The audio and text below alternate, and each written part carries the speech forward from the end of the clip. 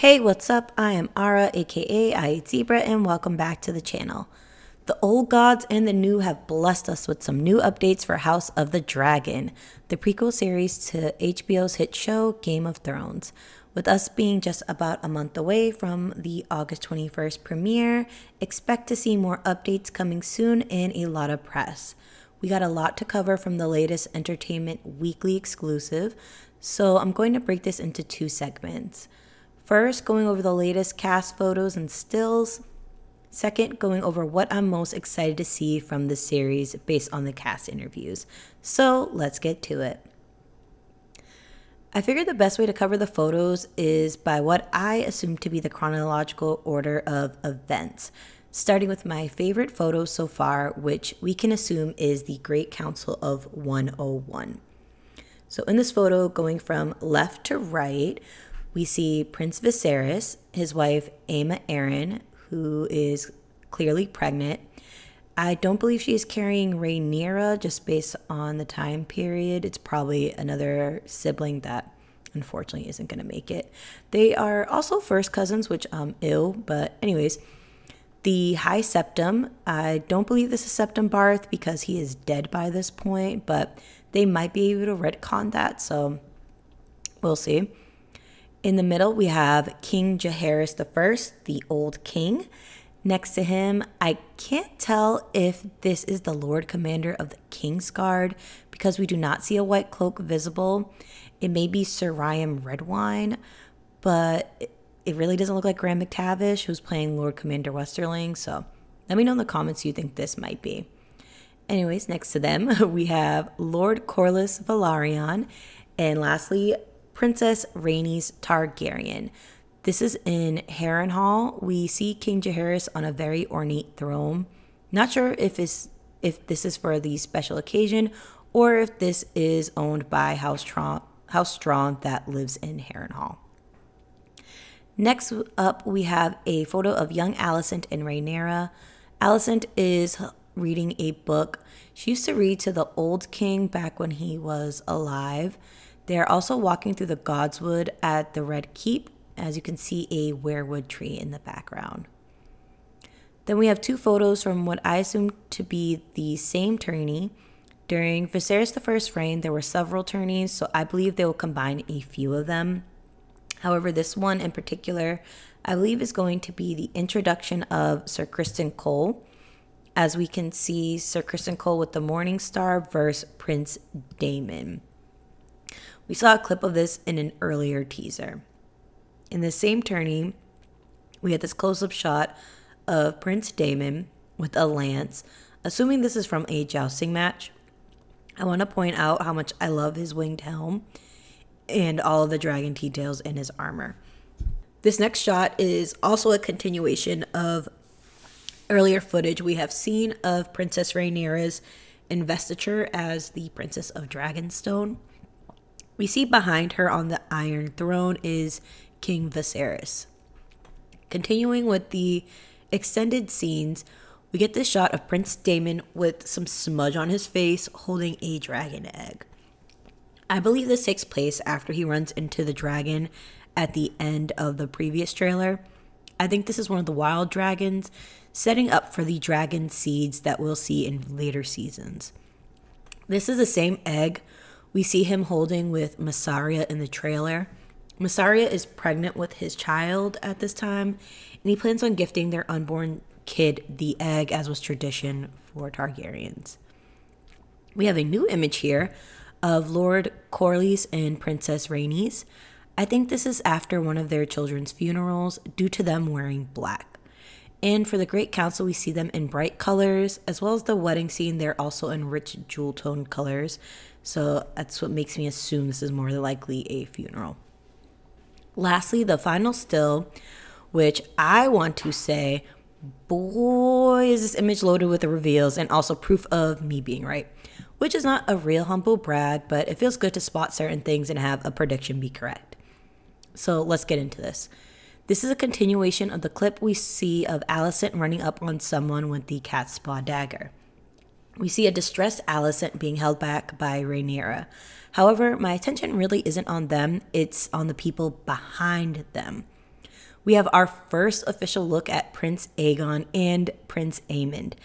I don't think the person in the middle is Helena based on the hair color, but actor Tom Glyn Carney was confirmed to play Prince Aegon, and this definitely looks like him. And to the right of him, we see Prince Aemond with a missing eye and blood dripping from the socket.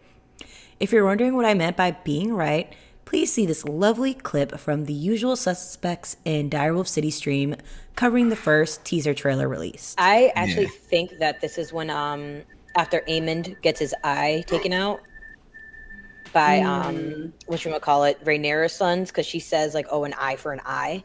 So I could see her trying to run up and like try to like take that little boy's eye out, and then they're like, all right, chill the fuck out, get out of here. Honestly, I think she's Speaking of Direwolf City, I know a lot of you have been asking, and I can happily say we will be covering the show and resuming streams very shortly. However, we are moving to a new home, the official Direwolf City YouTube channel. There's a link in the description below, so please subscribe to that and get notified for when we are streaming. And we will be updating it to add some of our previous streams for you all to enjoy. Back to the updates. We got some cast shots. We have this group photo of King Viserys, Princess Rhaenyra, and Prince Daemon. If you're not too familiar, we have two factions in the dance known as the Blacks and the Greens. So on Team Black, we have Princess Rhaenyra, Prince Daemon, Princess Rhaenys, and Lord Corlys Velaryon. We also have the shot of both Princess Rhaenys and Lord Corlys together, which I personally love. Next on the Greens, there are more people included, but for now, these are the only photos we really have. So the heads of the house are Sir Otto Hightower and his daughter, Queen Alicent Hightower. We also get these individual shots of them as well. As we could see, Alicent is rocking her green dress, which is how the faction gets its name. I will say the costuming for this series is exquisite so far. You can tell the wardrobe team put a lot of effort into it. I will say they should hire Tokyo Styles or Arrogant Tay to lay some of these wigs, but you know what? We'll just move on and talk about positive stuff. So now to the second half of this video, the updates that I'm most excited about that were revealed in the articles and interviews. Alicent and Rhaenyra's relationship is going to look vastly different from what it did in Fire and Blood. I feel like it would be best to directly quote the article rather than paraphrasing it. So in the Entertainment Weekly interview by Nick Romano, we learn, though the Targaryens and their dragons are in the title, House of the Dragon is truly anchored by Rhaenyra and Alicent, who we'll first see in that honeymoon glow of friendship before their adult lives become consumed with the titular Fire and Blood. They are central female characters who are at once credited and also blamed with this particular war, Condell says. Because the history is written by men, we were really interested in the dynamic forces that a certain medieval level of innate chauvinism puts on the two women. Alicent grew up in the Red Keep as a daughter of the Hand of the King, Otto Hightower, with virtually no life outside of King's Landing. She forms a fast and immediate bond with Rhaenyra. Both Carrie and Cook feel Alicent is misunderstood based on how she's written in Fire and Blood. But that's by design. Martin's book is less of a literary narrative and more of a historical document, penned by Archmaester Gildane, who often describes events through the dueling perspectives of those who claim to know what happened. It makes separating truth from fiction in this fictional world puzzling. There's a preconceived notion that she always scheming, says Carrie, and you can understand why, says Cook. The woman whispering into a powerful man's ear has never been positively written about. So the fun was trying to find the nuance. But even those who have read Fire and Blood only have the general timeline of events. It's not the whole story. Speaking of Fire and Blood, in their interview with some of the cast, we learned that majority of them have not read Fire and Blood. Some have skimmed certain parts, but on the whole have not read it.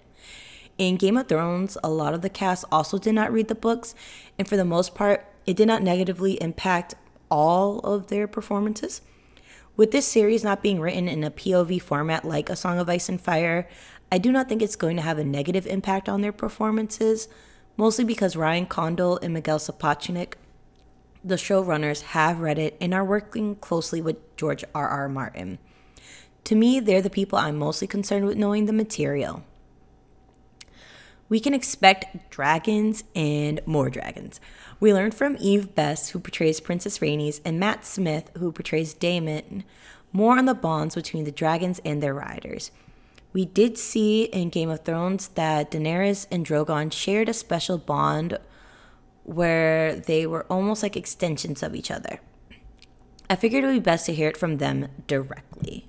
Rhaenys' dragon is called Meleys, and they are very, very close. Almost like Meleys is a part of Rhaenys and Rhaenys is a part of Meleys. They're very, very attached.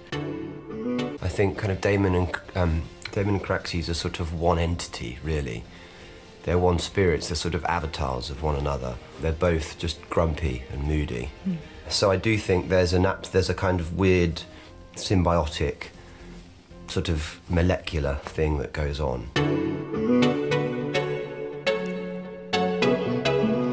Finally, the thing I am most excited about with this series is representation. If you do not know by now, I am a biracial woman that is of Afro-Latina and white descent. I have been a fan of fantasy since I was a child, and I have yet to see anyone like me in a series that I enjoy up until now, with Lena and Laenor being the first biracial children and their parents in an interracial relationship. Seeing my personal favorite character in the World of Ice and Fire lore, the Sea Snake, being portrayed by a black man is a major winning point for me. I feel it would be best to leave the rest of why this is so monumental to Ryan Condal from the Entertainment Weekly interview with Nick Romano. The world is very different now than it was 10 years ago when Game of Thrones all started. It's different than 20 years ago when Peter Jackson made The Lord of the Rings. These types of stories need to be more inclusive than they traditionally have been. It was very important for Miguel and I to create a show that was not another bunch of white people on the screen, just to put it very bluntly. Long, long ago, when he was conceiving of this world, Martin himself had considered the idea of making Valyrians a race of black people with silver hair that essentially came from the other side of the ocean and conquered Westeros, he says. That's a fascinating idea, and that always really stuck with me because it's such a stark image. I just thought, well, why couldn't we do a version of that now? Both Condal and Sapochnik felt strongly about featuring a person of color in a powerful position of nobility in the context of the story. In House of the Dragon, that would be Lord Corlys.